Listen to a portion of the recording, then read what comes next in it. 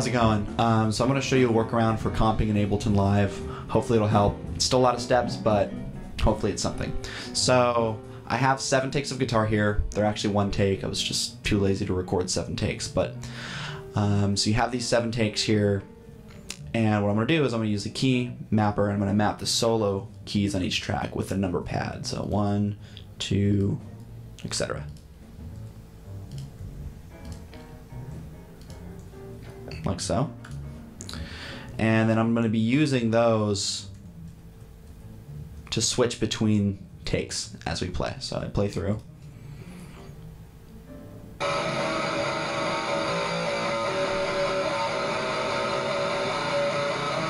So let's just say I like that, you know, in track 1. Command E, split, and then I continue.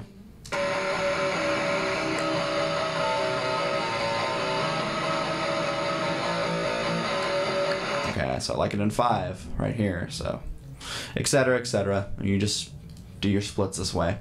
And I take my selections and I label them a different color, like so. And I'm basically just going to drag them down in reverse order to the track. So I have an extra one here. I'll just say this is one. And there's your comp right there.